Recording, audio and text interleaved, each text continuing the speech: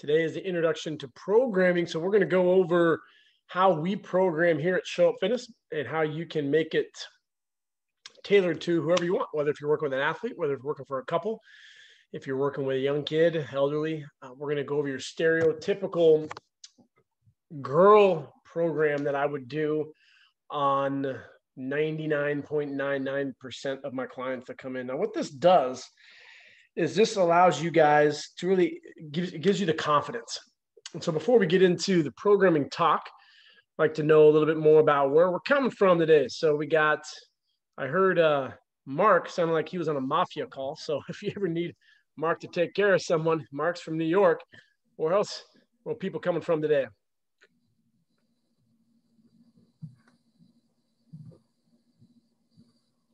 Anyone or everyone? Virginia. Virginia? This is Lois. What was that last one? Virginia. I was just saying this is Lois. Oh, okay, Lois.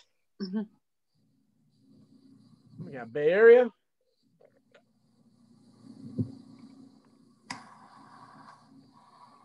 How about Crystal? Where are you from, Crystal? Jordan, Crystal. New York, Brooklyn. New York, Nevada. Christy, are you from Florida? Oh, you're from Vancouver. Okay. Someone's from, who do we got? We got Sarah. She's from the Bay Area. Where are you from in the Bay Area, Sarah? I live in Hercules, which is about like 30 minutes from San Francisco. Mm-hmm. Mm-hmm. So the way out there, Hercules / like that's Valley J.O., right? Getting out there a little bit. So we are going to get into programming. So I've been a trainer for a while. If you didn't hear our talk this morning, we post every one of these into the Patreon. I'm going to clean those up while I watch the national championship game at 5 o'clock. So we're going to go through and take out all that. I will also have a document that will have the schedule for the week. Danny is going to put all the Zooms in there to make it real easy for you for the rest of the week. For those of you that do need to take the NASM CPT on Wednesday at 5 o'clock, I'll be doing a review on that. Tomorrow, there will not be a programming call because we're having our special guest for the week, and that is the Prehab guys. So we will have our $10 tier, which will get access to one special guest per month, and they're just made at random. So we're going to give you guys a good one for tomorrow, which is the Prehab guys at 3 o'clock. We're going to go over tight hips. We can also throw in some programming stuff just to make it kind of 2 for 1. Wednesday will be NASM, and then Thursday we'll get back into programming. So one of the more common, I put in the link up top here in the chat box, this video that I did over the weekend, and that is a programming video. And that's just going to help you guys understand when you program off of patterns, and that just makes your life a lot easier. So today in class in San Diego, I was teaching, and we were talking about if you focus on the patterns and not the exercises, just your life's going to be a lot easier. So who could tell me the patterns of movement? You got push, pull, vertical and horizontal. Good. Squat, hinge, and unilateral. Good. So what does it mean when you pull vertically? What are we talking about? It'd be like a cable row. A cable row? Like a lat pull down. Good. Crystal got the hinge in there. Now, what's the difference between a hinge and a squat? Hinge is hip dominant. Squat is knee dominant. So the difference is when I squat, it's going to be my knees moving more. I can't even give you guys a good example today. So when I do a deadlift, your hips migrate back. It's more hinge. Think of like a hinge on your door. That's going to be more hip, which would be your glutes. We're going over the muscles of the hip and the glute. The groups that we're going to be discussing tomorrow. We have the glutes, which is 3 muscles. We have the adductors, which are 3 muscles. You have the quads, which are 4 muscles. The hamstrings, which are 3 muscles. The calves, which are 5 muscles.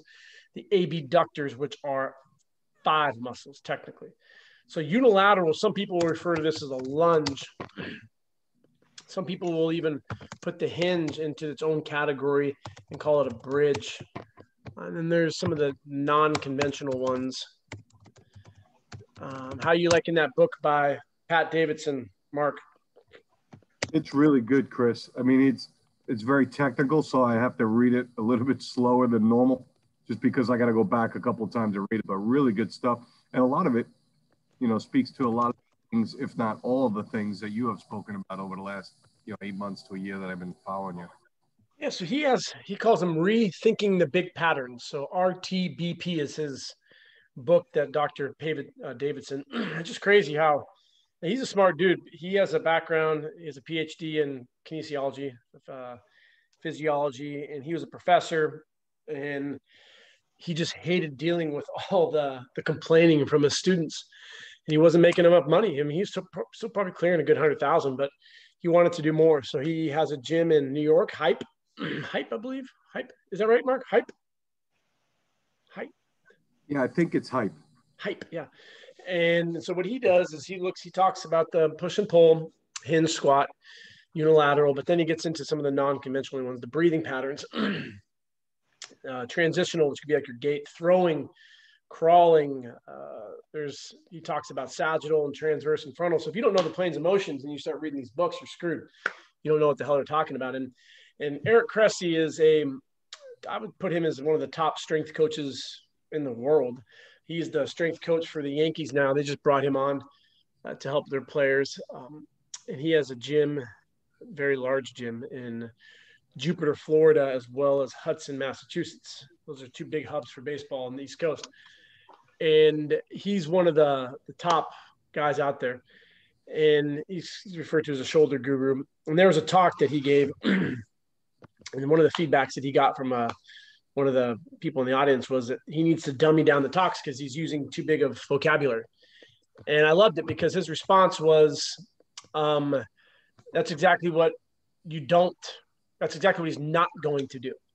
And so he's going to up the vocabulary, because the average trainer just gets a certification and then that's it. And some of you may be in here for your first time and maybe it's just NASM. So we have NASM calls every Wednesday night. This is to teach you how we program here. NASM's not going to quiz you on any type of programming. They're not going to quiz you on any type of anatomy. So we make great trainers. The difference between certifications, they want you to get that next certification. And so they don't even teach you in your NASM, ACE, ISSA, the patterns of movement. They teach you their way of programming exercises. So when you understand how to program based off of patterns, your life is going to be a lot easier. And so these are the patterns of movement. And then we're going to get into how we structure our workouts based off of these and what they mean. So again, that link that I put in there is going to go over this in more detail. You guys are going to get a good example tonight of how we program. And so in the future, when you have someone who comes in, it's going to make your life a lot easier because you don't have to think about the program. You base the program off of patterns, not exercises. Anyone that says they are bored from exercise, they want more exercises, I will bet my life that they've never had an educated trainer who's progressively overloaded with them. Because if every single time your client comes in and you're giving them new exercises, you better believe their bodies are not going to change that much. Can you guys imagine if I'm your Spanish teacher and I give you 5 words and I don't talk about those 5 words for another 3 weeks, and every day I give you 5 new words, and then I have a test 3 weeks from now on words that we did on the first day? You're going to forget about those first words. It's the same with free throws and sport. I like using that. If you want to get better free throws, you shoot more free throws. Imagine if we shot free throws on Monday, Tuesday, we only shot 3-pointers. On Wednesday, we shot half court. On Thursday, we shot behind the basket. And then the following Monday, we have a free throw contest. And I cut the people who don't make the free throws. That's not fair. You haven't been practicing. And if you want to get better and if you want to get in the best shape of your life, you need to focus on the patterns that you believe in. And so in the exercise that you choose. So this is how we set up our workouts. And all we're doing is taking the group of exercises from over here, and you're going to put it into the core pattern. So these are your core patterns of movement. I don't know why it does that, but oh, there we go. That's not good. There we go. So you take your core pattern, you have a bunch of exercises under those core patterns. So let's just do for now 4 per pattern. So we have a push pattern. Who can name 4 push exercises? Only one at a time. Push-ups. Okay, so we got a push-up. I like that. Bench press. What's that? Bench press. Good. What else? Military press. That'll work. Good. And another one would be shit. You can add a landmine press. Yeah, let's go landmine. Yeah. The landmine is more shoulder friendly. We're looking right here. Getting up here can be a little more advanced for those that don't have the prerequisites for shoulder flexion. So those are your push patterns. Let's put them over here. So over here, let's do a pull pattern. So someone else besides Jose and Mark, give me some pull exercises that you like to do. Lat pull down. Okay. Pull-ups. Yep. What else? Rows. Tricep extension. Technically would be pulling, but because it's only one joint, we're going to be extending. So I put that into more of a push pattern, and that's more of an accessory lift, we'll talk about here in a second. So I want a multi-jointed exercise.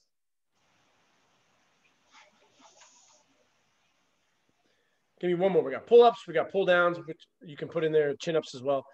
You got dumbbell rows, cable rows, and let's just do what's another row you guys like? Let's do a T-bar row for like a machine. That's where you put your chest on the supported pad. Looks like a T, and you pull it to your chest.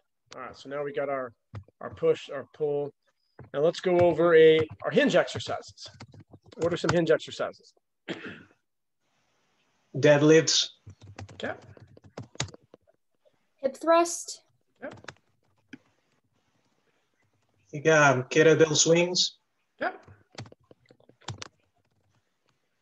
We're going wings today. What else? Chris, you could throw a floor bridge in there. Good. I like it. And then let's go to our squat pattern.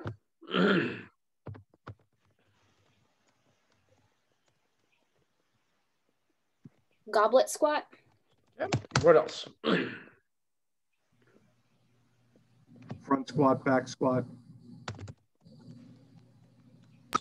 Pistol squat. 1, 2, 3, 4. We'll just go body weight. Can I just erase you? There we go. Okay, we got one more. Unilateral. Now, you'll notice that over here, the squat, we have pistol. Pistol you could also put over here for your unilateral. Unilateral just means one part of the lower aspect of the body. So I'll bring you over here. What's your most common unilateral exercise? Lunges. Good. Step up. Okay. I'm actually going to break this down into a few of them. We've got reverse lunge, we have a front lunge, we have a step up, step down, and then let's do a Bulgarian. Okay, so these are the main patterns that we have. And then these are exercises below it. So I like to put in at Show Up Fitness, we do a push, we pull, we do a hinge, we do a squat, unilateral. Then I'm going to put a transitional and we do jumping in there. I'm a big believer in jumping, not only because 99.9% of the population screws it up. Who was it? Chris Hemsworth today was fucking doing his Tinkerbell jumps, throwing his arms back. And if there's one thing you want to get me pissed off on, it's jumping in a not like an athlete. And that's going to be anything throwing your arms behind you. So you load your arms because, again, if you don't know my background, I'm a strength coach. I've taught triple jump, long jump, high jump. You load your arms, basketball, volleyball, you come forward. You would never jump through the air throwing your arms back. Now, with that being said, if you were a MMA fighter, I got you. Maybe you want to come at someone with a knee. That's different. But these jumpers that we're seeing on Instagram are not doing that. They're just jumping carelessly through the air. They're not even engaging your type 2 muscle fibers, but we won't talk about that right now. So when we get into designing the program, so what we have here, we have our core patterns. Now there's some things that we want to look at with the acute variables. Now the acute variables are going to be our sets, our reps, our tempo, our rest, our, what else am I missing? That's pretty much good for now. So the main rep ranges that we'll talk about in class will be 1 to 5, and we'll call that strength. It's heavy weight. We have 6 to 12, which is called hypertrophy. Now, as we get into the mechanisms of hypertrophy, you'll see that it's not just 6 to 12. It's a little more advanced than that. Just for now, we'll keep it as in. Then we have 12 plus, which is endurance. And then we have 1 to 10, which is power. Those are the rep ranges. Now, what do you guys think? The heavier we lift, should we rest longer or shorter? Longer. Longer. Very good. And I don't really even do much on like the actual range, like how long you should be resting for, unless you're going to do a 1 rep max. If you're going to do a 1 rep max, you should be resting a minimum, probably 5, closer to 7, maybe even 10 minutes if you really want to get that 1 rep max. So I would call this one more moderate for hypertrophy. Moderate would be maybe 2 to 4, 2 to 5 minutes. Longer would be a minimum 3 plus power. If we want to do explosive, we would want 3 plus minutes as well. And then endurance is going to be, less than 60 seconds. You need to take in consideration who you're working with and what their goals are. Now, don't misconstrue a client coming in telling you they want to get stronger. We don't have to go to a 1 rep max. As you guys know, if just by doing pull-ups, if you can't do one, by doing more, you'll be able to do one. You will get stronger by practicing more. So which rep range do we typically want to start out with beginners? 12, endurance. Okay, and why is that?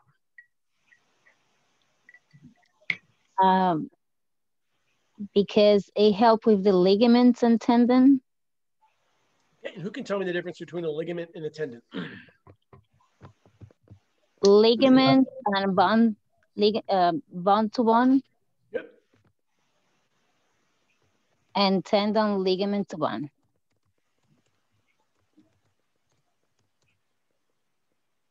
Muscle to bone. Oh, muscle, yeah, thank you. You're welcome. Bone to bone would be a ligament. Tendon would be bone to muscle, muscle to bone. All right, so client comes in.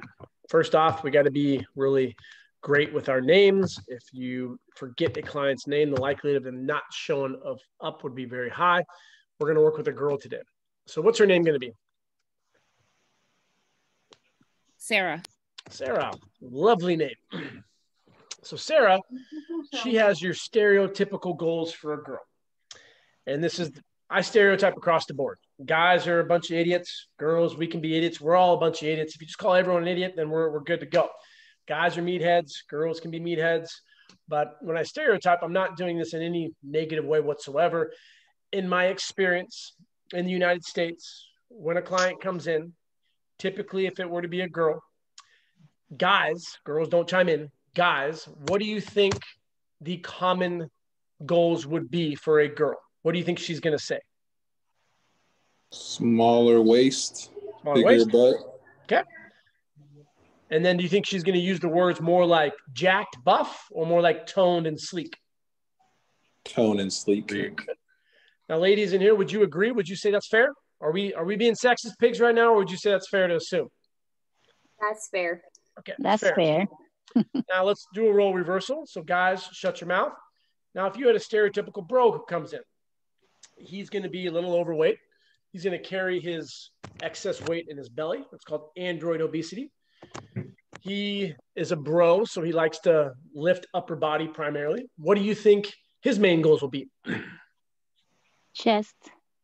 Okay. Back. I think that's fair. Chest, back. Anything else? Bicep, tricep. Yeah, arms. I definitely agree. So I think that the average guy, when he comes in, he's going to say, I want bigger arms. I want a six pack. I want to get jacked. I want to get shredded. I want to look like Hugh Jackman when he was Wolverine. I want to have size on me. I'd say some common exercises that guys like would be bench press, bicep curls, lat pull downs, squats, maybe, deadlifts, maybe. For girls, typically you're going to find a lot of compound movements of what you're going to refer to those as. So like a step up curl press, lightweight. Typically, if we were to stereotype, which sex do you think rests longer, guys or girls? Guys. Guys. And which sex do you think does more cardio? Girls. Girls. Which sex do you think works more on flexibility? Girls. Girls. So you're going to find a lot of these stereotypes come true. Now, I've been doing this for a long time, and I'm going to have guys that will come in and say, I want to work on my traps. I've had guys that will say they want to run a faster mile. I've had guys every blue moon will say they want to grow their glutes. It's not typical, though.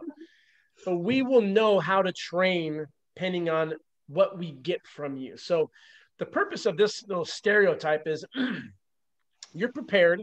So when the client comes in, you go through the assessment. The assessment, you're going to do a PAR-Q, physical activity readiness questionnaire. You ask the appropriate questions such as, what are your goals? When do you want to achieve them by? What have you done in the past? Do you have any injuries? Should I be aware of any allergens or anything that you have not disclosed? Heart problems in your family? We will check blood pressure. We will do measurements. We will do body fat, maybe calipers, maybe the BIA, if you feel it's appropriate, most importantly. Sometimes I won't. Sometimes I will. I do not do movement screens. I haven't done those in years. I know certain associations will have you do an overhead squat assessment. I think that's stupid because when my client comes in, if her goals are to get bigger glutes, why would I have you do this? I'm never going to have you do this exercise, so why would I screen you that way? Now, if I had an Olympic lifter and he's going to be doing a snatch, I maybe see the value in doing something like that. And so I'm not trying to scare my clients by using fear-mongering words such as, oh, you have this imbalance or you have tightness here. I'm going to ask open-ended questions and then I'm going to show you how to move. I want to see how you move as well. And if you have pain, I'm going to go through the pattern that you have pain in and I'm going to analyze it and I'm going to coach you how to move better. I have never injured a client by not screening them. I don't think ever in my career as a personal trainer have I ever done a stability ball squat with my client, a Bosu ball squat with a client. False. I did do a Bosu ball squat with a client, and I do have footage of that, and it was a photo shoot, and that was in 2010 in San Francisco. So 11 years ago, I did a Bosu ball squat with a client. I don't do that because the science doesn't support it. The only thing science supports when it comes to unstable surface training. Can anyone tell me? Maybe for like recovery, return to play or something. Explicate a little more. Who do we got here? Who's on the mic? That was Ryan. Frazier. Ryan. You're kind of there, but talk to me a little bit more. What do you mean by that? You said. Well, I'm obviously, I coach, so I'm just thinking it like a lot of times when my guys go down with like an ankle injury or something before, Bingo. Yeah, that's what the AT will have them do. So and what was that word you just said right there? I said the AT, athletic trainer. There you go. So when you work with medical staff, you're going to have athletic trainer, you're going to have maybe a chiro, physical therapist, you got a shrink on your team. You got a lot of access to the different professionals, maybe an RD. So the athletic trainer, if you do have an injury, now there's been studies that will show unstable surface training increases the recovery time in injuries. It helps with the recruitment that has been lost at the hip, specifically the glute med. Now, here's my guess with this. I don't know how it started, but here's how my guesstimation is. Something like Ryan was discussing, or as a physical therapy aide when I worked in a clinic, I'm not educated. I have no idea how to train. I'm an intern, I'm subbing in or whatever the hell the scenario is, and I see the therapist doing that exercise and I don't have context. I just see it. I go, wow, that's a cool exercise. So maybe my intent is good, maybe it's not good. I don't know, but here's my guess. I then go to the gym and I start doing it, and I'm fucking huge. So, you know, I got giant arms, I have big legs, I'm just a Greek god, and I have perfect genetics. So I start experimenting with this Bosu ball, stability ball at the gym. Then you got some kids or some trainers look over and go, holy shit, look at that guy who's absolutely massive. I want to look like him. Therefore, I'm going to start doing that exercise. And voila, now we have a pandemic of unstable surface training. Now, my favorite is the pushback. I get so much pushback. And the common one is, well, we need to strengthen our core. And that's a funny one because you guys ever watch X-Men, or you know what I'm talking about when I say X-Men? The good, what's his name? Dr. X. Is that his name? Professor X. He has that little hat thing he puts on. What's that hat thing called? Cerebro. Oh, good. We got some nerds in the class. I love it. So Cerebro, he puts that on. He can basically read everyone's mind. Well, when they, in an exercise physiology setting in a clinic, they put this Cerebrum thing on and they'll have you squat. And what they find is as the weight increases, if you properly brace and you teach that, you will have more core stability than doing unstable surface training. And they've repeated this in a clinical setting. The most popular one and the famous one is a 10-week, I will put that in a 10-week unstable surface training, UConn, Eric Cressy. I was at UConn in 2004, 2005. Eric graduated, Eric Cressy, in 2006. He has done the most famous study to date. And what it did was basically just debunk everything about unstable surface training. So here's where people just lose their shit. They're like, well, I've done it before and I feel like it works. Therefore, it's fine to do. Now, in science, there's no emotion. Just like in business, we can't get emotional. I'm not calling you an idiot. I'm calling that exercise stupid. So it would be like a friend saying, okay, Chris, I'm going to disagree with you. I still think it's better to drive to San Francisco and then to Las Vegas if you live in LA. You're just going to go, well, we can disagree, but you're wrong. And when you tell people they're wrong, it's a personal attack. Well, you know, I don't care about it. The science says this. Now, if the science were to come out and prove that wrong, I'm not going to get emotional. I'm not going to latch onto that like it's the best thing in the world. Like, oh my God, I'm going to go try to, within reason, you will try to disprove it. It needs to be repeated. And that's the beautiful thing about science. But if science supports something and it's been done over and over and over again, you want to implement the strategy that's best for your clients. And if you have a client who's been injured, unstable surface training may be beneficial. Rotator cuff, love it. Knee, ankle, hip, love unstable stuff. Airplanes and chaos push-ups and kettlebell, upside kettlebell presses.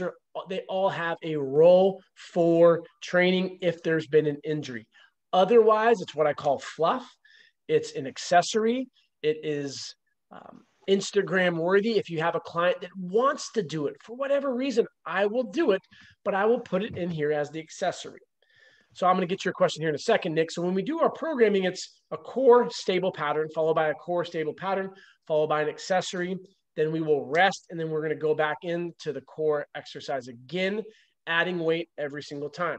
We will do it for 3 rounds for beginners. Typically, the rep scheme will be 15, 12, 10. If you want to go 20, 15, 12, that's okay, as long as it's above 10 reps, because we don't want to compromise the integrity of the connective tissue. I will get into the rest of the workout and we're going to design it. First, I want to let Nick ask his question. Okay, yes. Just real quick, with regards to rings and stuff on calisthenics courts, a lot of the calisthenics guys insist upon moving from, like, say, a decline push-up, or like where your feet are up, and then move to a ring set as a way of moving from, as a way of progressing to what would be more weight when you don't have weights to work with. and their argument has to do with the stability thing, but I'm not really sure what I should be doing here, because that's really all I have to work with right now. I mean, would it be better just to use like the rings, or should I just stay on the ground with bands and stuff? Well, I think it also depends on the individual you're working with, Nick. You could have a guy or girl who's in really good condition and they just progress faster. The neurological adaptations are there and they can handle the rings. But I mean, you have to use your judgment on the individual you're working with, because as you can probably attest to, if you get someone who is new, the rings may be too much of a progression and then they hurt themselves and they want to blame the rings as, oh, that's how you hurt yourself, which isn't the case. They just weren't ready for it. So I think that the ground would be a good beginning part. But just like if I were to work with you, Nick, or if you were to work with me, you can bring me to the ground and very quickly you can use your experience and judgment to say, oh, okay, that was way too easy for you. Let's progress to the rings. It's just like with when I have a client who comes in, I don't do an overhead squat. I bring him, I go grab a weight. So if I'm going to work with you, Nick, you remember the first day of class, you were there right in front of me. I've never met you before. I give you, you're a bigger dude. So I think I gave you like a 20-pound on a goblet. And I said, do some squats. At no point was I concerned about you hurting yourself. 20 pounds, it's like maybe 3%, 5% of your body weight. It's nothing. So you did the extra reps. I'm checking you out and I go, oh, it's really, really light. You crush that. Let's go to back squats. So it doesn't take much just to do a couple reps. And I think it's harmless. We don't need to show off or get too aggressive. Cool, thanks. So Sarah, she wants to get a smaller waist. And how do you get a smaller waist? We lose fat. We pick better parents for genetics. There's no exercise that we can do to spot reduce, but our clients love spot reducing. So I would put that into what I call an accessory. Now, an accessory has a plethora of little sub categories under it. It could be cardio. It could be an injury. Ryan mentioned that an athlete hurt his knee or something, or an ankle. You could do like a squat into a bench press, into some type of rehab exercise there. Maybe you have a client who really likes a specific exercise. We could put that there. I like to make these more unilateral. How we program, we want to go large muscles first based on what their goals are. Proximal to distal. I don't want to do a bicep curl first. If I'm going to do legs, I don't want to do a leg curl or leg extension. I want to do the exercise where I can produce maximal force. And it's all relative to the individual. So even if I have a beginner, Sarah, she's never lifted a weight in her life before. This first circuit, I'm still going to have her maximize within her realm of a beginner. So when we do 10 reps, I want that 10th rep to be challenging. So I will start out with what she wants, and I will learn that in the assessment. And then I bring her into the room or the gym or wherever I'm at, and I'm going to do these 3 exercises. Now, we have a programming book that we're going to be releasing. You will see some of these, we will take out the B and we will make the A an accessory. That's what we will typically do with someone who's really overweight to obese and guys. Not because guys are overweight or obese, but as we just said earlier, typically guys don't have very good cardio. And girls, this is your time to chime in. Who has a bigger ego, guys or girls? Guys, we're a bunch of idiots. And so we don't tell you that we're tired. We don't tell you that this is challenging. You ask a client how they're doing. Let's go, pick it up, pick up the intensity, and the guy has a heart attack. And so I always will start off with the first circuit being easier, and then I'll progress in the second one and make it a little more challenging. And then if I wanted to pick it up and do more cardio or like a Metcon or something like that, that third circuit's when I can do it. Versus I see too many trainers today starting out with burpees and lunges and battle ropes and jumps and agility ladders. They smoke the client, and then 30 minutes in, they're about to pass out. I always set the expectations with the client that today's workout will not change your physique. The next one will. So you got to be consistent. If you look back in the last 5 years of your life, if you have, Sarah, how old do we want Sarah to be?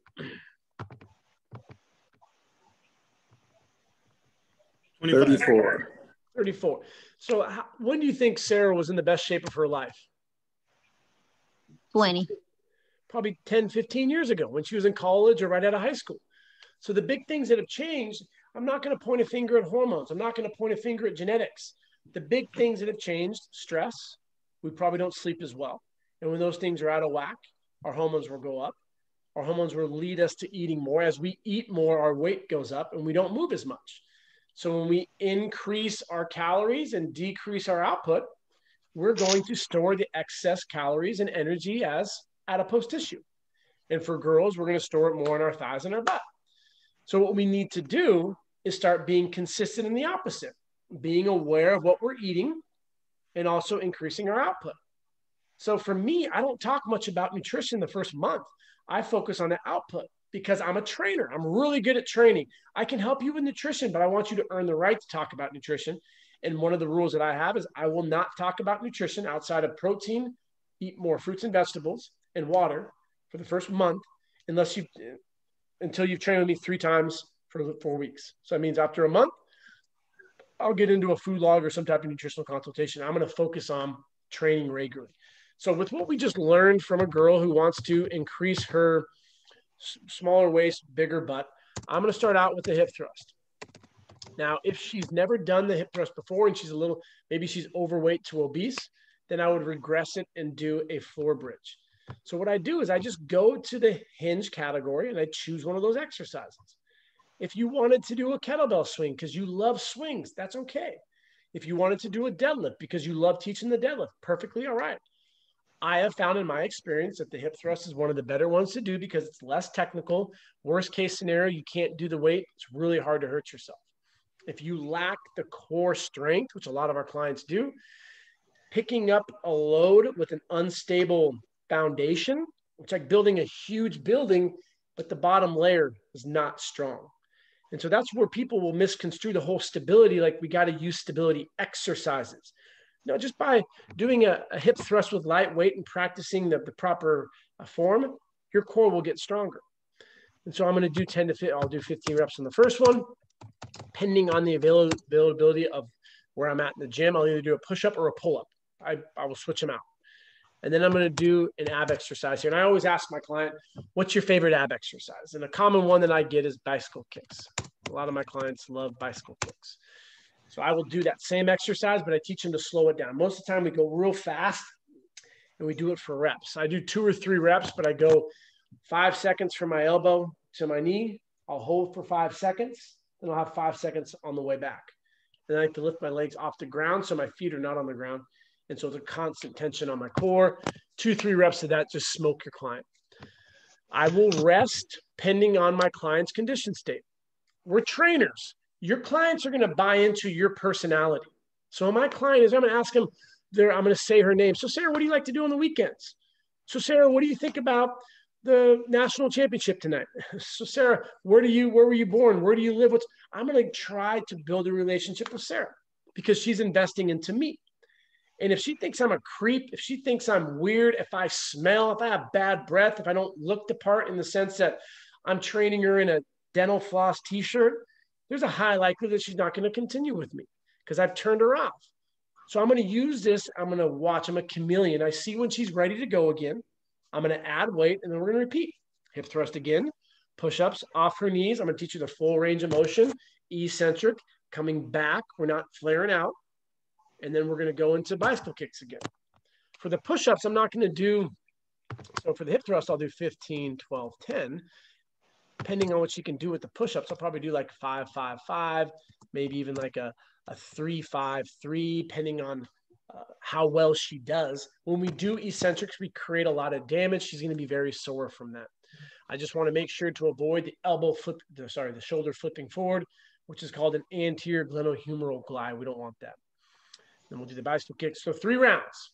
After those 3 rounds, every single circuit, so this first one, second, third one, at least one at a time, 1 out of the 9, essentially, I want to add some value. So with the hip thrust, maybe the last set, I push her knees in to focus on driving out. On the push-ups, I am getting engaged because I have the band under her. I'm lifting her up. I like to get involved at least once, getting a spot, and then I like to say her name as many times as possible, minimum of 3. I don't like to count out the reps one by one. I give them 5s. All right, Sarah, so we're going to go for 15. Let's see how you do. Good. Nice. Drive through heels. Good work. Good. Good. Make sure to breathe. Breathe out. Nice. There's 5. We're doing really good. We got 10 more. Nice job, Sarah. Good work. Good work. Breathe. Push, shoot. There you go. Kicking ass. We got 5 more. Here we go. Here we go. Nice job. I'm encouraging her. I'm keeping her motivated. She gets her 15th. Maybe I decide to have her hold. Nice work, Sarah. Great job. Now we're going to go into the push-up. And then we do the push-up. So we have a hinge exercise. We have a push, which will be chest, tricep. And then bicycle is the accessory. It's ab because she said she wanted to work on her waist. So then I'm going to go into the next circuit. And I'm going to start out probably with some type of squat variation. So I'm going to do a goblet here. I'm going to do the opposite of what I did on the first A. So if I did a push, I'm going to do a pull. I typically will do a chin up first. And then what exercise would Sarah like to do at the end of this one? Anyone chime in?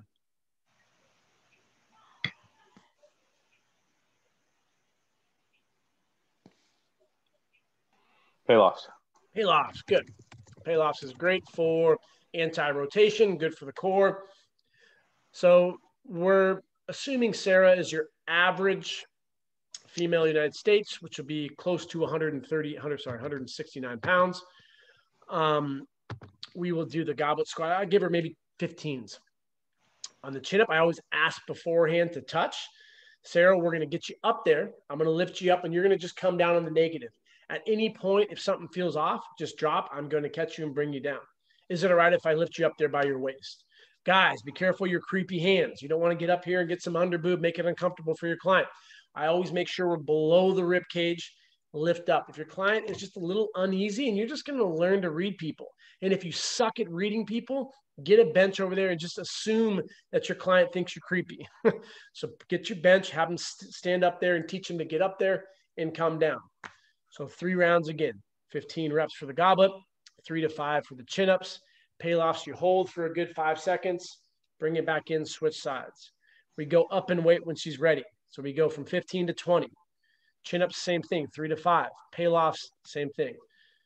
Last round, I have her do 10. So this is the heaviest one she's done. We're driving through the heel, big toe, little toe, making sure our knees are going through our toes. The last rep, maybe I have my client, she's kicking ass. She's doing really well. The last rep, I have her hold at the bottom. I can make it fun. I take the weight from her. I give it back to her. Maybe we play like handoff for 10, 15 seconds, and I give it back to her, and then she stands up. Maybe at the last rep, you push her into the frontal plane, so she has to stabilize. You're pushing her this way, and you're not pushing like this. It's just gradual tension, and she has to push into you. For the chin-ups, maybe you have her hold at the top. There's lots of variations. For the Payloft, have her close her eyes, go above her head. Each time we're implementing fit, frequency, intensity, time, type. But I don't want to go from 0 to 100. The second set, I don't want to have her try to set a 5-rep max. Like, no, that's inappropriate at this stage in her training. We do that for 3 rounds and we go to the last one. So if we've done a hinge pattern, a squat pattern, a push and a pull, which pattern do you think we're going to do here?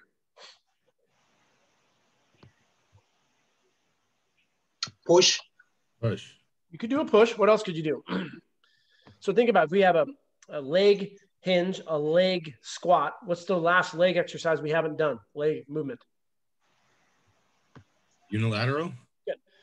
So let's do a unilateral. And let's do a step up. Now, one of my favorite ones to do is a step up, and then I'll do a press, and then a curl. Because most of the time, you're going to find girls will do a step up curl press. I really do not like that exercise because it's an inferior way to train. Because what you're doing when you do a step up curl press is you're only training towards the weakest muscle group. And when you do a step up curl to a press, what's the weakest muscle group? Biceps. Mm-hmm. Your biceps. So we have to use a weight that only our biceps can curl. Whereas if, say, we grab 7.5 step up curl press, for 10 reps per side. If you would have grabbed a 25s per hand, she could have done 8 step ups per leg, which is getting more force production. Then we drop the weight and we go to 15 for military press, which is optimizing for that sexy V taper or that pop, whatever you want there. And then we end off on 10-pound curls. And then if she's really doing well, why not go into the step up curl press at the end as like a little burnout? That's what I mean by that. Got your 25s, step up for 6 on the left leg, step up for 6 on the right leg. Put those weights down, grab the 15s, you do 10. Grab the 10s, do some curls. We rest. How was that, Sarah? Oh, it's really great. She's crushing it. She has her breath. She's doing really well. We go up in weight. She does 30s, 6 per leg. And then we go to 20s for the military press. And then we go to 12 and a half for the curl. But then we do more step-ups because she's capable of handling it. Step-up curl press then. So now we're getting 2 for 1. And then after we do that for 3 rounds, maybe you end off on a little game-like circuit where you ask her how she's doing. Right now it's 4:50. She came in at 4. We got 10 minutes left. We only want to do 5 minutes because I want to stretch with her at the end. So maybe I do a wall sit, and then she runs across the gym and she does a wall sit over there. Now, if I'm in a corporate gym or in a gym setting, this is when I like to be on stage. I want people to look at me. And I'm going to be loud, and I'm going to be the cheerleader because I want people to see like, holy shit, that trainer has energy. That client's having fun. That's what I want. She's doing a wall sit, and then I have her get down on the ground and do a plank, and I'm doing it with her, and we're clapping hands. Then we hop up and we run over there to the other side, and we do a wall sit. And then we get down and we hold the push-up position. Maybe we do some knee kicks, whatever, some mountain climbers. We get up, we run to the other side. We make it fun and engaging. And people are looking at it. It's like, holy shit, that's cool. That's the type of trainer I want. The energy's there, the client's smiling, but it's challenging versus the trainers just sitting on their phone counting the reps. And so then when you reflect on the whole workout, we got our hinge, we got a squat, we got a unilateral, we got a push, we got a pull, we got shoulders back, legs.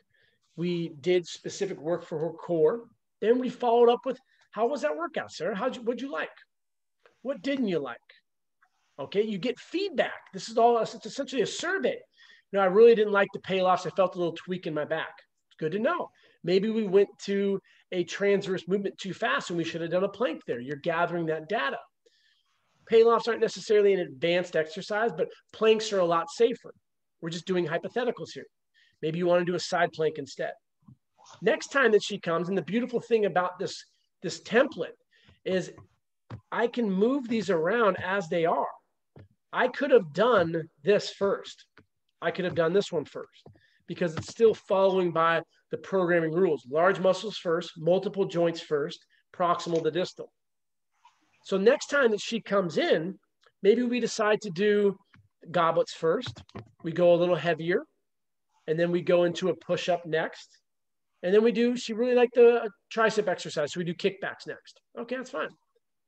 And then we go into a reverse lunge pattern. So we're going to take out the step up and because she wasn't sore. So we're going to do some reverse lunges this time. And now what we're going to do at the very end of the circuit, we're going to do bridges instead of hip thrusts. So it's still the same pattern. We're just regressing or progressing within reason. So we put the band around her knees for the bridge, and we do sets of 15 or 20 to really get the burn. So that's 2 different workouts right there. The third workout, she comes in. We start out with hip thrusts again, but this time we go a little heavier. On Monday, she started out with 25s. This time, maybe we start with 35s. And then instead of doing a push-up, we do incline presses. And then we do a side plank. And then we get into a squat pattern. You feel like she's really owned the pattern. She's ready to do a back squat. That's fine. And then instead of doing a chin-up, we're going to do an Aussie. And then we do that accessory. So all I'm doing right here is I'm keeping those core patterns. The main ones, the hip thrust, the squat, whether if you want to do a lunge or a step up, whatever it is, we keep those consistent and we constantly do them. But we overload and we get stronger, but we move them throughout the workout. One time she could do a reverse lunge, one time she does a forward lunge, but it's still the same pattern. I will constantly do hip thrusts with my clients, females. I will constantly do squats, constantly do reverse lunges. That's like our go-to. What I change is these accessories. So sometimes maybe I'll do a side band walk, and this will be the first workout, whereas the second workout, I'll do clams.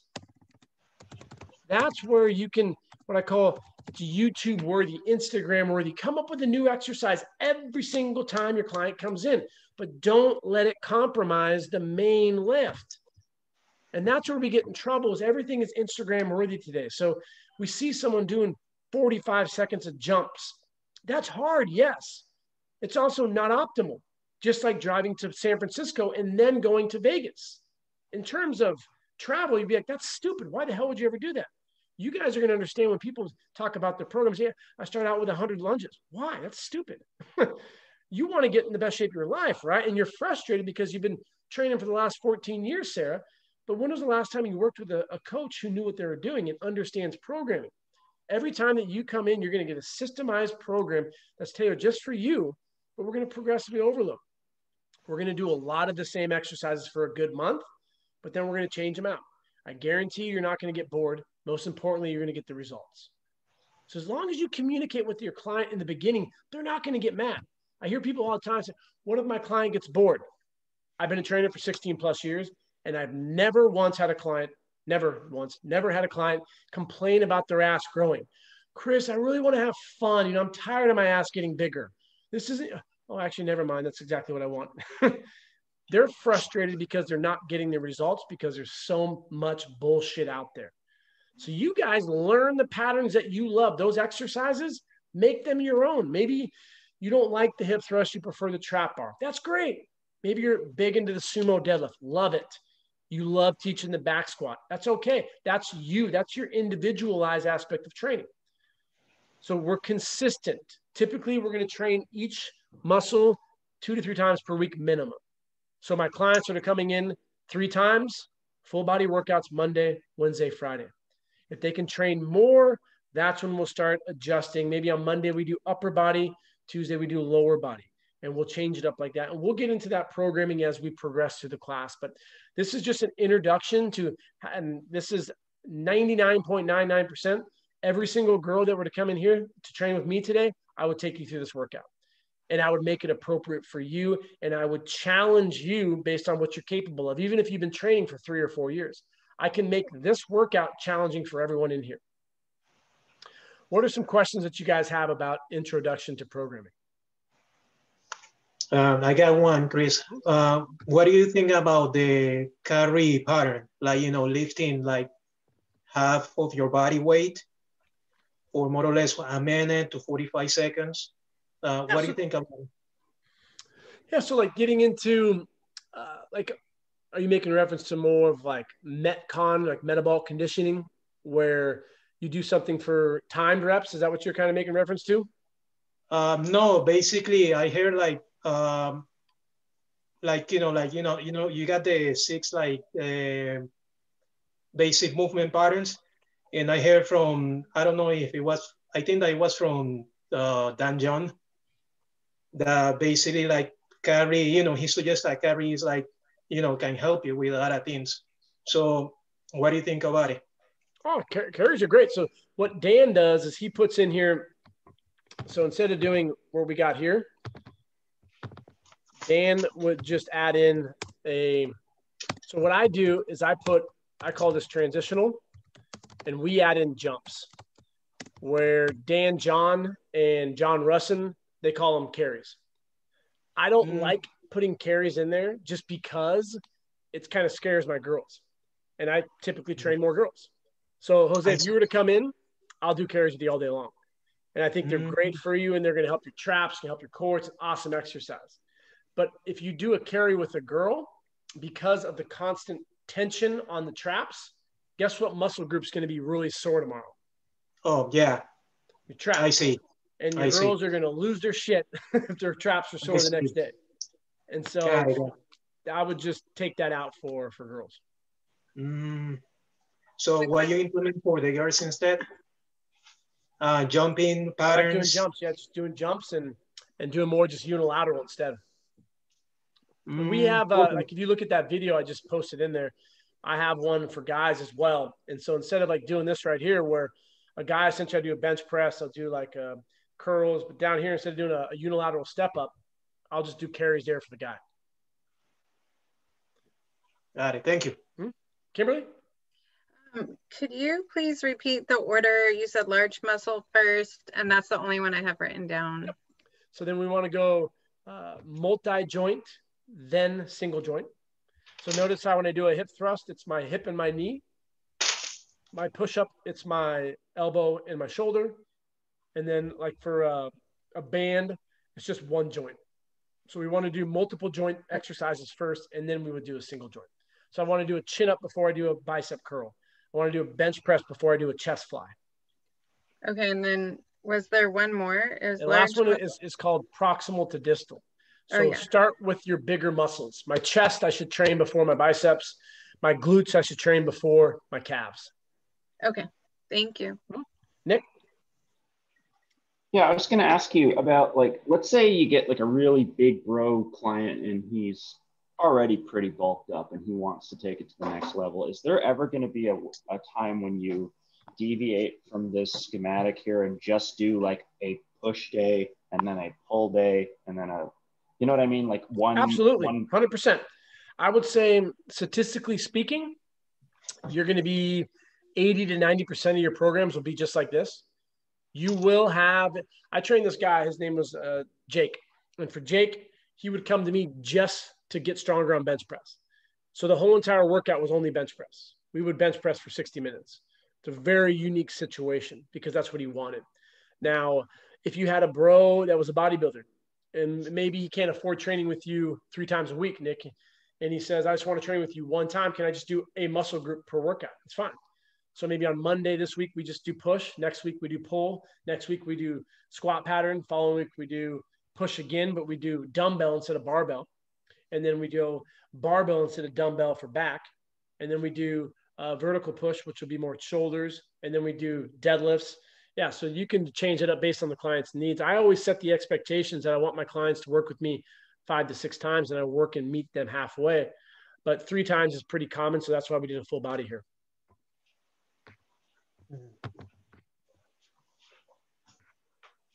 Yes, Sarah, so the Hunter RTO gets access to everything. So you guys you'll get access to the prehab guys tomorrow, and that's at 3:00.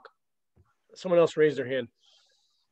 I had a question, Chris. Yep. I'm looking, obviously I've been here a couple times, but my question is, so warm up, how are you warming up people for these, the full body that you're doing?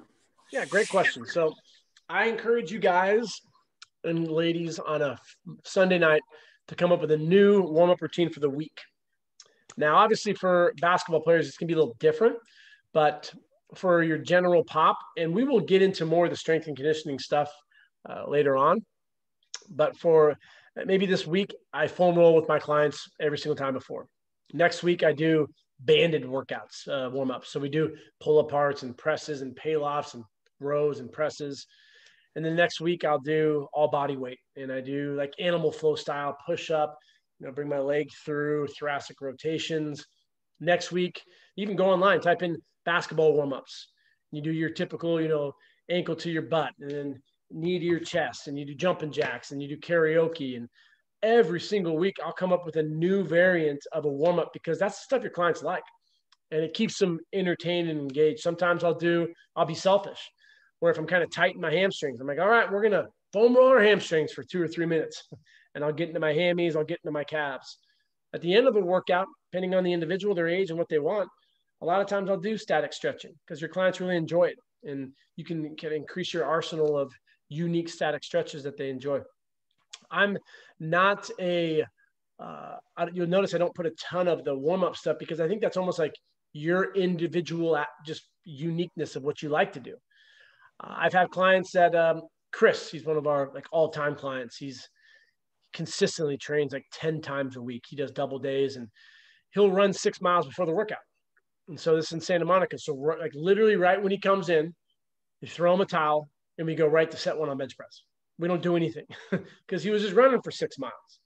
And so I think it's a case by case where if you have someone who maybe one of your players has that ankle injury, we're going to ease into it a little more. Maybe you got a CEO and you get this all the time. They're on their phone and they're just hammering away and they're super stressed out. They put their phone down. You can just tell they're not there mentally. So Max, our instructor in San Diego, what he does is he has a similar situation, but it's with this girl.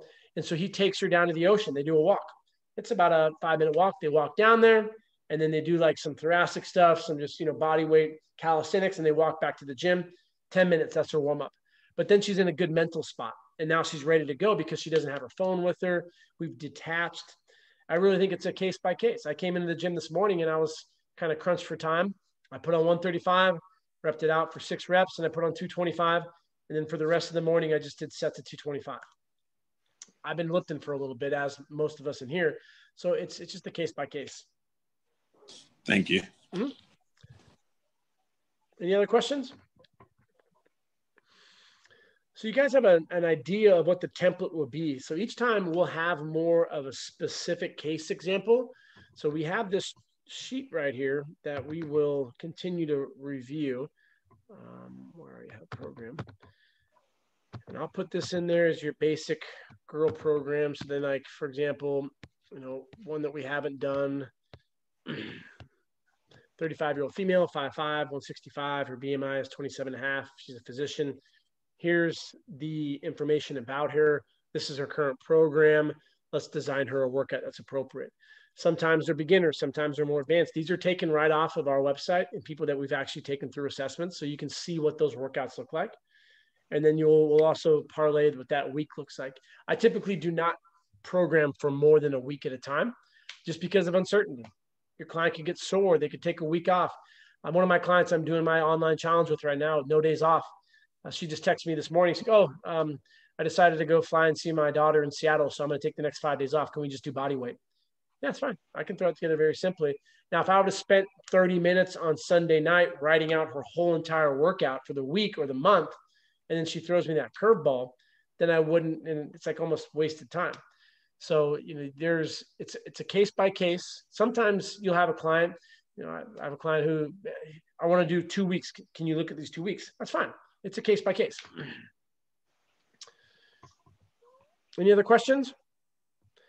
So tomorrow at 8:00 a.m., we'll be getting into our real first day of hip anatomy. We'll be going over the muscle groups, start getting into the slides, and then we'll have a 3 o'clock with the prehab guys. I will post today the updated schedule for the week, so you guys have that going forward. And we appreciate you guys helping us out any way you can, posting your story, tagging us. We like to share your guys' stories and just spreading the word, showing up. So thank you guys for coming in tonight, and let's go Crimson Tide, 5 o'clock. Thanks, Chris. Thank you, Chris. Have a great night.